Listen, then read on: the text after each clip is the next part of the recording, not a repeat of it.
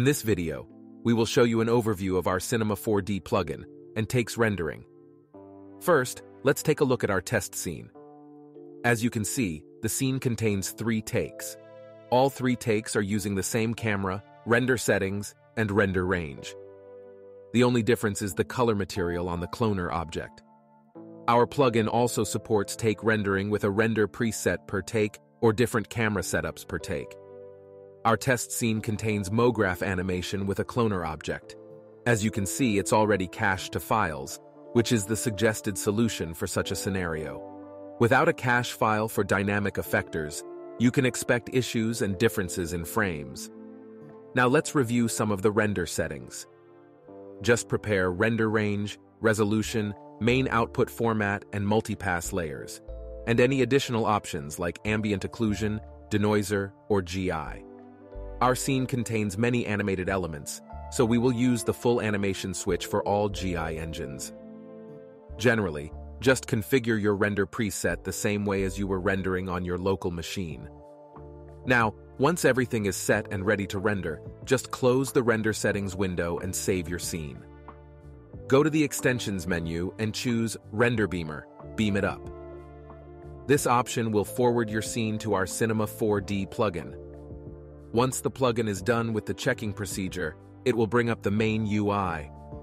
The plugin UI is displayed directly in the Render Beamer tab.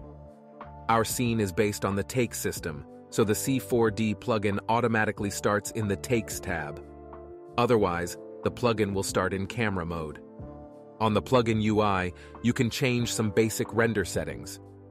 Turn on the strips rendering for a high-resolution single frame, change the orientation of the strips, and set the desired resolution. The next important switch is all active takes in a single job.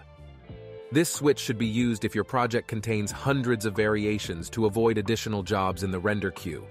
If your scene is more standard, like having 3 or 10 takes, just leave it off. Below, you can find the takes list. As you can see, we have all the renderable takes listed here: red, green, and blue.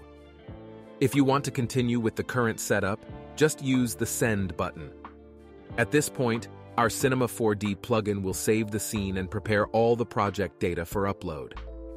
Depending on the scene file size and the assets used, the preparation and upload processes may take some time to complete. As you can see, the project is quite small, and it's already uploaded to the farm file servers. At the end of the process, Render Beamer will bring up the job submission pop-up. From here, you can use a button or simply copy the direct scene link and open it in the browser. You will be redirected to the web manager. At the top of the job window, you will see information about the current farm render queue, separated for CPU and GPU render nodes. As you can see, most of the render properties from the Cinema4D render setup and the plugin panel are reflected here.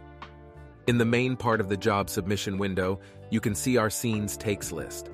All 3 selected takes, red, green, and blue, are already turned on, as we set them the same way in the plugin setup.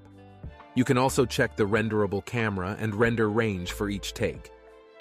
If you have already prepared everything before uploading the scene to the farm, you can leave those settings as they are. There is one more important switch to review before adding the scene to the render queue, and that's the mode box. As you can see, it's currently set to Takes, as this is the main mode we used in the C4D plugin setup.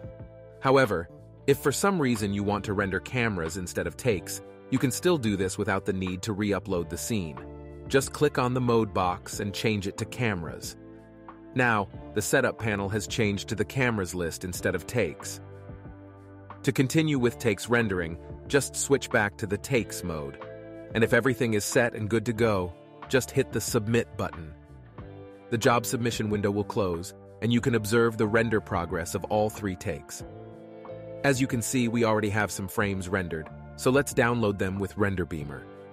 Render Beamer downloads all available outputs, including multipass, buffers, and any additional scene render layers. Just switch to the Download tab, refresh the list, and download the desired outputs. Now let's check the test results. Just use the Open Directory option directly on the selected render output. As you can see, we have all the downloaded outputs here. The first one is the red take, where we can see the multipass layers and the main render output.